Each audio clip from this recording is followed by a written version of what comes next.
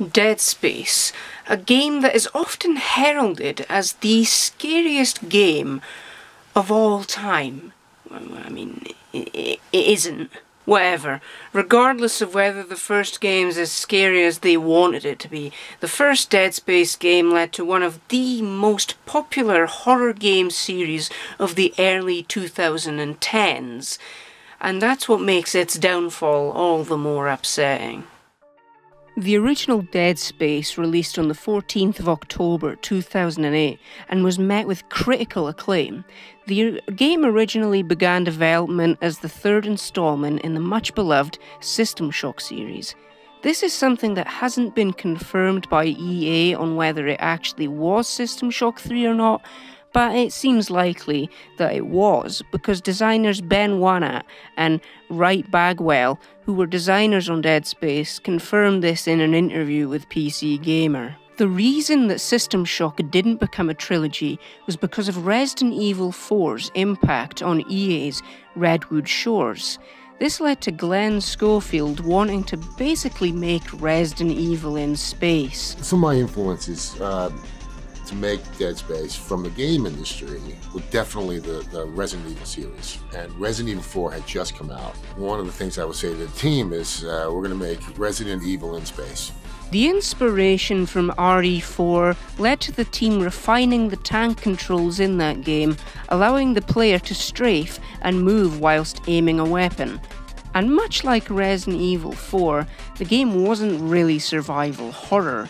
I'd risk saying it's more survival than the actual RE4, but it's a far cry from things like the PS1 RE games or the first 4 Silent Hill games. You're never really running low on health and ammo pickups, and the ability to dismember body parts was also a neat feature. I loved the first Dead Space. I really enjoyed how every level was its own little Metroidvania, as every level was non-linear except maybe the last level. Its HUD, or lack of HUD, as you know, health and ammo and objective markers are diegetically placed into the game world on your suit with something called a rig. And upgrading through the use of power nodes felt very simple and satisfying to do. There's also a lot of replay value, as on different playthroughs you can make use of different weapons and use the power nodes to upgrade different things. The stasis and kinesis abilities add another dimension to the gameplay. Kinesis is essentially just telekinesis, which lets you pick up and move objects, and you can throw them at necromorphs, the enemies in the game. Stasis lets you slow down both enemies and objects, which gives you more of an advantage during combat as they move slower. The environmental storytelling is also really well done, with the game's setting, the USG Ishimura, being a place that felt lived in, and also made you wonder what went so wrong before your arrival. I'd say that Dead Space surpasses Resident Evil 4, the game it took so much inspiration from. Sometimes I just like to call Dead Space Resident Evil X. The necromorphs are easily some of the most intimidating enemies in any video game, and the art style is amazing, especially Isaac Clarke's suit. EA clearly wanted Dead Space to be one of their flagship IPs, but because it was a horror game, it didn't quite sell as well as something like Halo, Call of Duty or Mass Effect. EA clearly overestimated the impact the game would have, with them releasing comics, animated films, and even a spin-off Wii game, which I've heard is meant to be quite good, so, I mean, you know. I loved the first Dead Space so much, I bought it twice. Now, Dead Space 2 was developed by Visceral Games, which was formerly Redwood Studios, the developers of the first game, and it was released on the 25th of January 2011. The game definitely leaned into the action slightly more than the first. Many people preferred it over the first game. Personally, I didn't. I definitely think it was a great game and kept the majority of what made the first game so great, but something was definitely missing in this one. I absolutely loved the way that there wasn't a single cut during the entire game from start to finish. We are practically over Isaac's shoulder the entire game up until at least the final cutscene. There are also some brilliant suit designs, which I feel are more varied and unique compared to the first game, as the suits in this game aren't just more complex versions of the same suit, though I do prefer the suit from the first game. It's also very graphically impressive, with the game looking like something that released in 2015, as though it's a cross-generation title. The game was so demanding that they actually had to split it up into 2 discs, like something on the PS1. I don't think the gameplay is as well refined though. It feels like there's more enemies coming at you from all directions, which was something I felt the first game handled better than this one. Dead Space 2 just starts sending droves of enemies at you within like the first couple hours of what is a 9-hour game. I found it easy to become sandwiched between enemies often, which was just a bit frustrating if anything. At least the weapons were still quite good, and the dismemberment system remained solid. I wasn't as keen on how they handled zero-G segments though, with them feeling just kind of puzzle related a lot of the time, and I didn't like the little holographic thing that hovered over the ground when you could land. It just didn't feel as good somehow. I also really liked the game's larger setting, as it felt as though the stakes were matched with its slight shift in gameplay. It does still have some genuinely scary moments at times. I just think it's a little less relentless when compared to Dead Space 1. Unfortunately, the non-linear level design is almost completely absent in this game. There's only a handful of occasions where the level allows you to go off the beaten path, but there are like 0 opportunities to do objectives in any different order than the one the developers had planned out for you. If anything, it probably had the better story of the two, which was aided by the fact that Isaac Clarke was no longer a silent protagonist, which is something I quite like, but I can live without him, with him speaking in this one. The cutscenes in this game look great, and the motion capture and voice acting really make it all the better. This looks like one of the most expensive games ever made, partly because it was. The overall budget was $120 million, with $60 million being evenly split between both the game itself and its marketing. The game's marketing was pretty memorable, if a little strange, with campaigns like Your Mom Hates Dead Space 2. Admittedly, it is pretty funny to watch, and it was my first exposure to the series all the way back in 2011. So Dead Space 2 isn't a perfect sequel, but it is good, and it definitely lays the groundwork for future sequels to improve upon. So, Dead Space 3. Released on the 5th of February 2011, Dead Space 3 was the death of the Dead Space franchise. EA felt that the series needed to take a more action-oriented approach. You'd think that Dead Space 2 would have been enough for them, but no. Dead Space 3 was originally intended to be slower paced than the second game, much more in line with the first Dead Space, but EA felt that audiences would want something much faster, so they introduced co-op, which was something they'd wanted to implement into the first Dead Space game. They did, however, add multiplayer into the second Dead Space.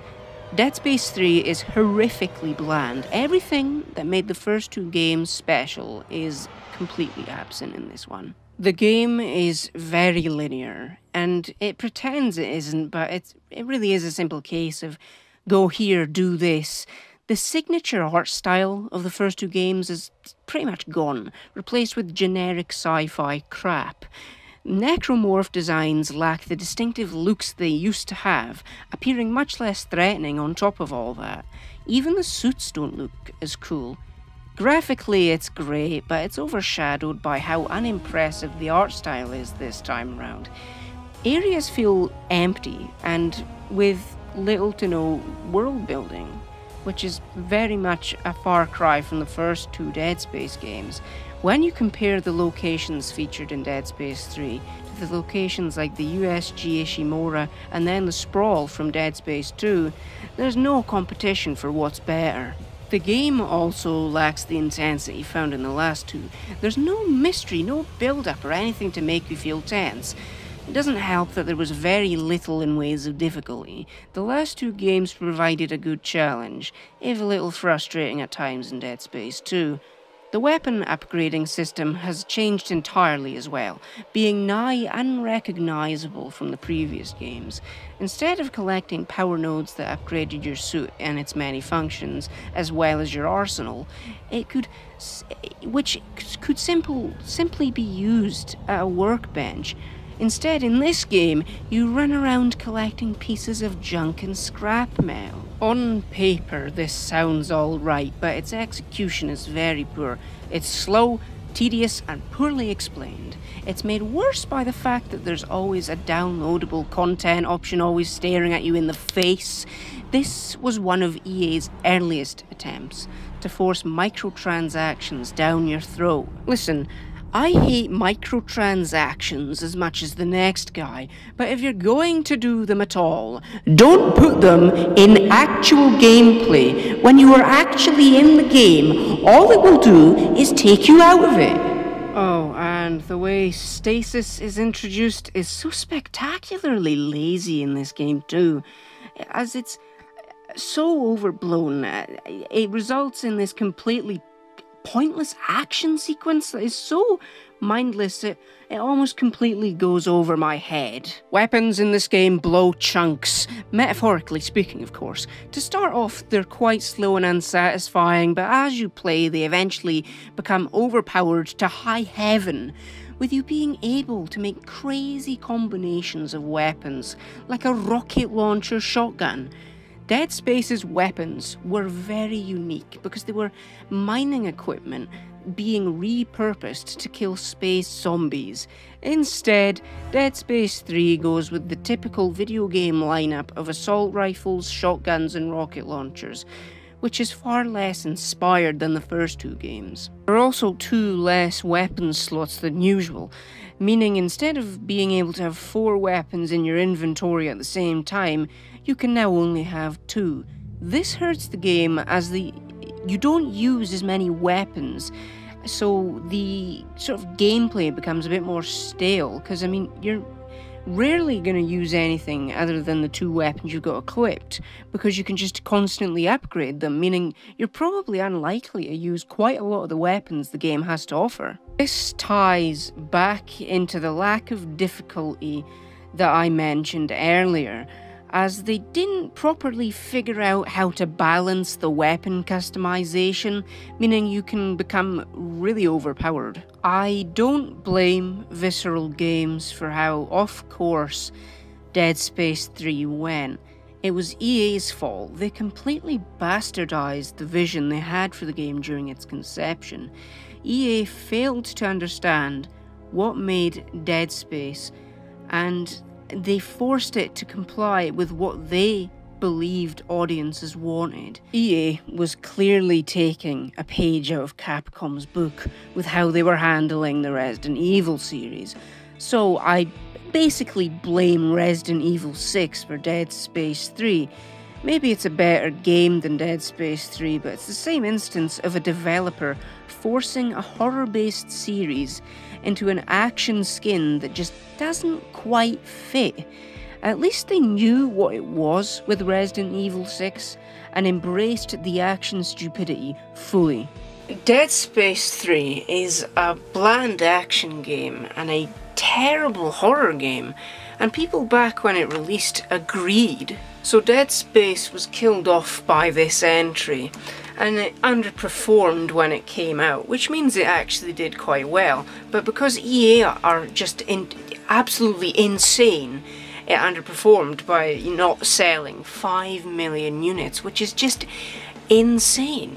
And because it didn't sell 5 million units, that wasn't enough for EA to justify the creation of a Dead Space 4. Though it does seem history is repeating itself, as EA seems to be taking yet another page out of Capcom's book by remaking Dead Space? It's undeniable that the recent Resident Evil remakes have been a huge hit for Capcom, though I do have the unpopular belief that they're not very good remakes, choosing to omit several aspects that made the originals so good. You know, this is especially present in the remake of Resident Evil 3 last year. I do enjoy playing through them. As their own thing, they're solid and well made. I had a really fun time with Resident Evil 3, as the gameplay had been refined to a point where it just feels so smooth and fun to play. And Jill Valentine was portrayed to perfection by Nicole Tompkins. Anyway, back to Dead Space. On the 22nd of July this year, EA announced officially they'd be remaking Dead Space with a teaser that looked, well, awesome, but Dead Space doesn't need a remake. It doesn't need one at all. People say they're excited to play a Resident Evil remake style version of the first game, but they seem to forget that the Resident Evil remakes are already taking a hell of a lot of influence from the first Dead Space, because they did the modern over-the-shoulder gameplay before Resident Evil had perfected it. From both a graphical and gameplay standpoint, Dead Space doesn't require a remake. The graphics for the time were incredible, and as I've now stated on numerous occasions, the controls were amazing. What makes the remake worse is that it spits in the face of Visceral Games, who were shut down by EA back in 2017 after years of being shafted by the company. So far, nobody is returning from the previous games to work on this one. The entire creative team who made Dead Space brilliant is absent. Now, Glenn Schofield, the creator of Dead Space, is working on a new sci-fi horror game called the Callisto Protocol for next-gen systems, and it looks pretty swanching. But the Dead Space remake, while graphically awesome, appears to do nothing new. All EA needed to do was do a simple remaster of the first 3 games, and maybe then consider a fourth if they do well, but not like 5 million units or whatever, and any of that outlandish crap that they tried to pull. It appears the Dead Space remake is just going to be a shinier version of the first game. This could possibly be the video game equivalent of the bloody Psycho remake from 1998 with Vince Vaughn. God damn it, EA, can't you just do something new, something original? Would it kill you, you big bunch of bloody bastards?